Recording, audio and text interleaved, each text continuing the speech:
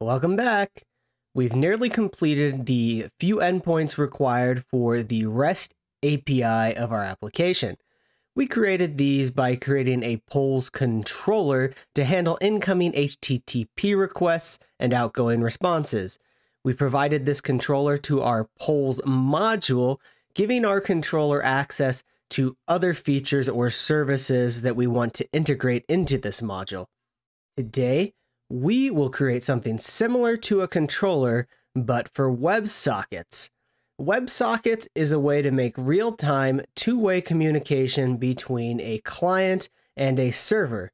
I wanted to do this because I find a lot of work with NestJS or other tutorials are very basic. Furthermore, I've seen very few examples of creating a server that uses both HTTP, for example, to connect to a poll, and WebSockets for the portion when we want to send data back and forth in real time. I just want to reference you to the Socket.io homepage, which is a library which we will be using to work with WebSockets.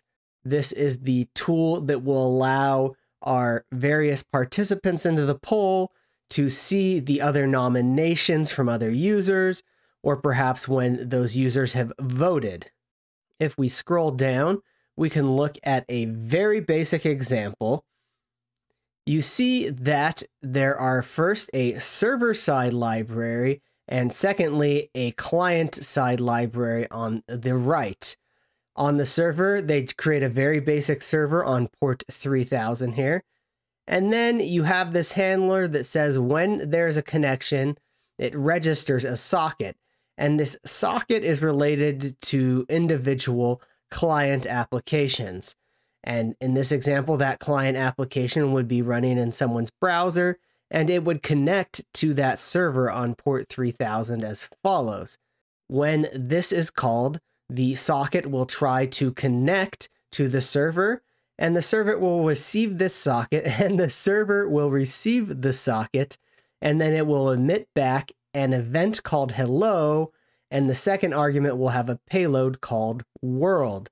Therefore, when the client receives this hello message as sent from the server, it will receive the world as the payload or argument and then log world. Next, the client will emit howdy as an event with the payload stranger, and the server will receive this howdy event with the payload stranger, which doesn't have to be a string, it could be a more complete object, and the server will print stranger. So although this is very basic, I hope you start to see how we can communicate back and forth between the client and the server for our polls application. As always, you can go to this course's repository by going to my GitHub account and cloning or de-gitting the Ranker course, and there are some instructions in getting started here. Let's reopen the little diagram I had at the intro to show how and where we will add this gateway. This gateway will be provided into our overall polls module as something called a web and then capital socket gateway. And we'll create a class as we have for the controller in a very similar way. We will decorate it with an @WebSocket gateway controller, and this will be used to handle incoming and outgoing WebSockets traffic via the socket.io library. Now, WebSockets can also fall back to HTTP, so that's kind of why I put REST HTTP here, and then I put socket.io for this gateway. In our case, it will mostly be using WebSockets, but I just wanted to clarify that it could fall back to HTTP. The gateway will then call the polls service, which could call the polls repository. So the rest of the architecture to the right of the controller and gateway should be very similar. To get socket.io working in our application, we will create a class as is typical of most of the things we do in NestJS, even though they say that's not necessary, but that's what all the examples are, and it's the common way of building things, to use the most vague word possible. Let's create this polls gateway in our polls controller, and we'll call this polls.gateway.typescript. we'll first bring in some of the imports, and then we'll export a class. This class is going to be decorated with the WebSocket gateway, as I briefly mentioned. Notice that we are going to add a namespace, and this namespace is a way to separate WebSockets into separate paths or features. We technically don't need this in our application because we're only going to be using WebSockets for this polls feature, but I just wanted to show it to you in case you need it. After fixing some formatting, I'll also mention that we're going to add a logger with the name of polls gateway, the name of this class, and we will inject the polls service into it, which we have access to, because if you remember, our polls module, and in fact our entire application module, has access to configuration that we set up when the application launches. We're not going to use this polls service today, but this is just to understand that just as in the polls controller, we can call service methods like creating a poll or joining a poll, we'll be able to access similar methods that are appropriate to our gateway. Next of significance is that we're going to implement an interface that exists for these WebSockets, and that is called onGatewayInit. And first of all, also notice that WebSocket Gateway is not coming from NestJS Common, but it is coming from NestJS/WebSockets, so we'll need to make sure we have that installed, although I think it's in the base NestJS package. This onGatewayInit basically just means we need to have a method called afterInit. If we need it for any reason, you can actually get access to the WebSocket server which is created. This WebSocket server could be regular WebSockets or it could be Socket.io, but if I just command click this, you'll see the definition comes in with a generic server. So if we were to get our server, we would import the Socket.io server type and replace the T with that. Inside of afterInit, we merely just log that, hey, WebSockets gateway is initialized. Let's now just show that this is running and make sure you have Docker and Docker Compose up on your computer. I'll open my terminal and run npm run start. And all I want to show here is that we should have a log somewhere showing our gateway. But of course we don't, because we have not provided this gateway to our application module, or our polls module in this case. So let's open polls.module.ts, and then we can add it as a provider. Unlike controllers that has a very specific config, the WebSockets gateway need to come in as a provider. So let's just add a comma here and say polls gateway and hope we get an import helper here. We do. Bada boom. Let's save. And hopefully now when the server restarts, you'll see we get a log for polls gateway or WebSocket gateway initialized. Unfortunately, we are not quite done yet. There are a couple things that we'll need to handle, one of which we'll complete today.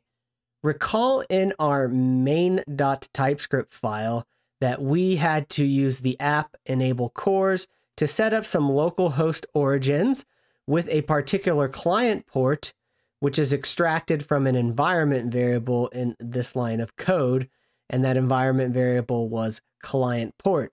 The unfortunate thing is that this client port is not forwarded on to the WebSockets or Socket.io server instance. Therefore, we have to come up with a way to apply it.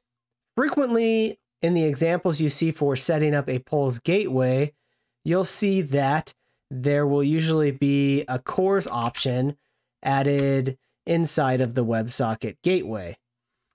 And so you'll see something like cores, origin, and then an array of different origins that are acceptable for this WebSocket gateway.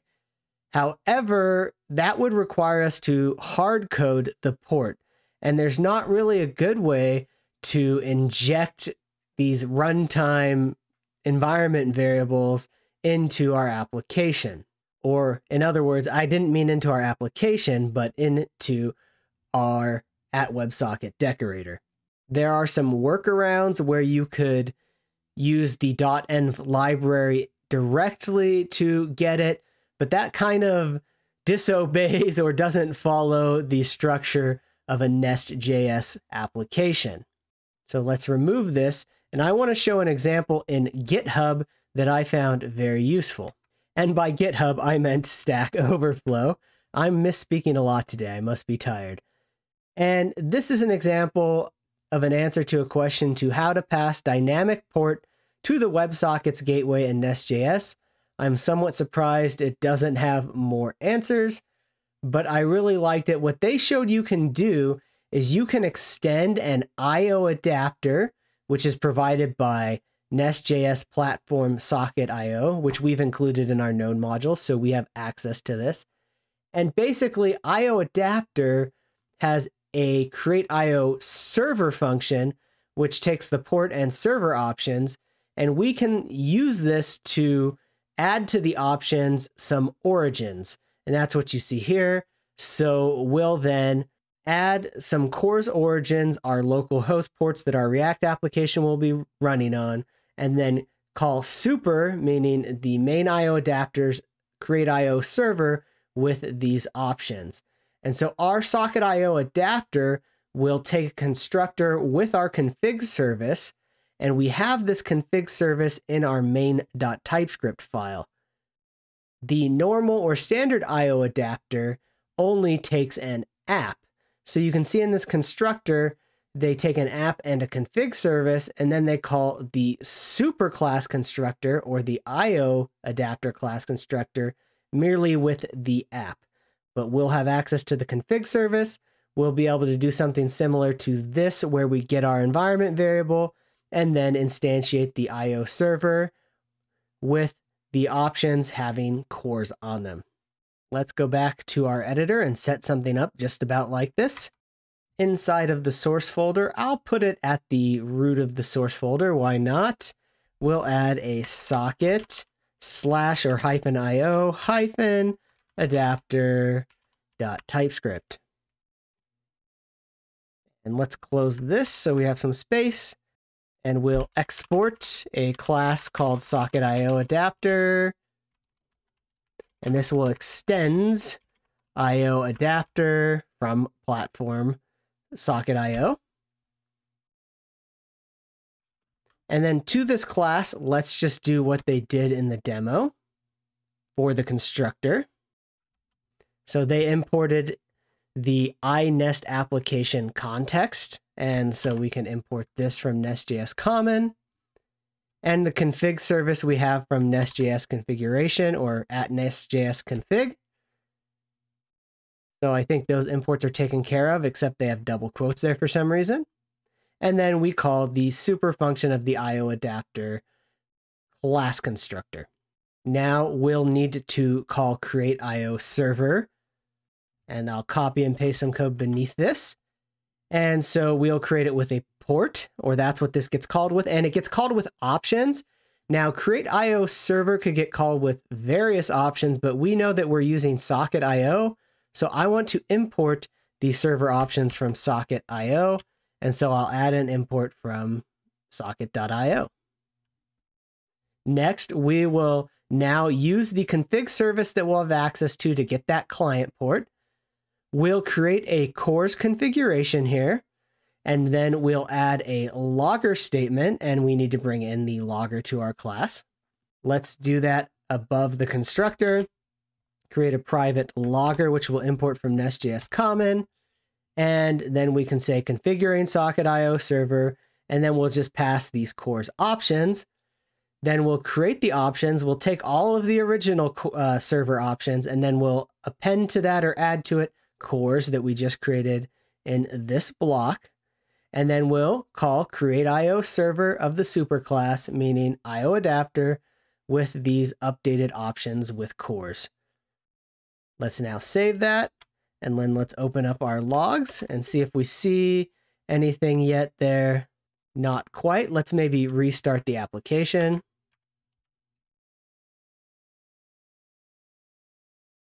So I've restarted the application and we're not seeing this log, and that's because I forgot probably the most important step, and that is to actually apply or use this socket IO adapter. You see, I have all these notes written down, and I should probably follow them. But let's go to main.ts, and just beneath this enable cores, we can say app, and then the thing is use WebSocket adapter, and then we call this with that class we just created.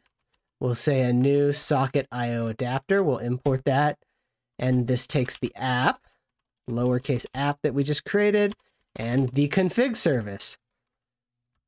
Now, hopefully with that, we've now registered our socket IO adapter, and there's an error here. Let's see what that is. I accidentally used logger, so let's use socket WebSocket adapter. There we go. Accidentally used the wrong autocomplete. So now we have app.use WebSocket adapter with the app and the config service. And let's save. Let's go back to the terminal. And now hopefully we'll see some sort of log for this. It's actually up here. So you see that we log configuring socket IO server, and then we log the object with the cores options here. So we say configuring socket IO server with custom options, and we see that it's local host port 8080. This is just because the regex is not logging correctly. Probably if we go to our socket IO adapter and then do something like toString here,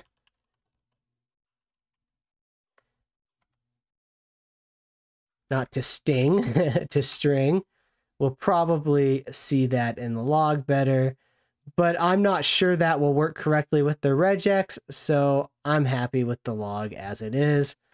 So let's resave that, and we're good to go. That's all for today. I had wanted to handle connections and show how we can work with sockets and Postman, but after that detour to set up this custom adapter, I think it would have been a little bit too much. So next time we'll handle connecting clients to the server, we'll log when a WebSockets client is connected, and then we'll maybe create some events handlers for things like joining a room. See you then.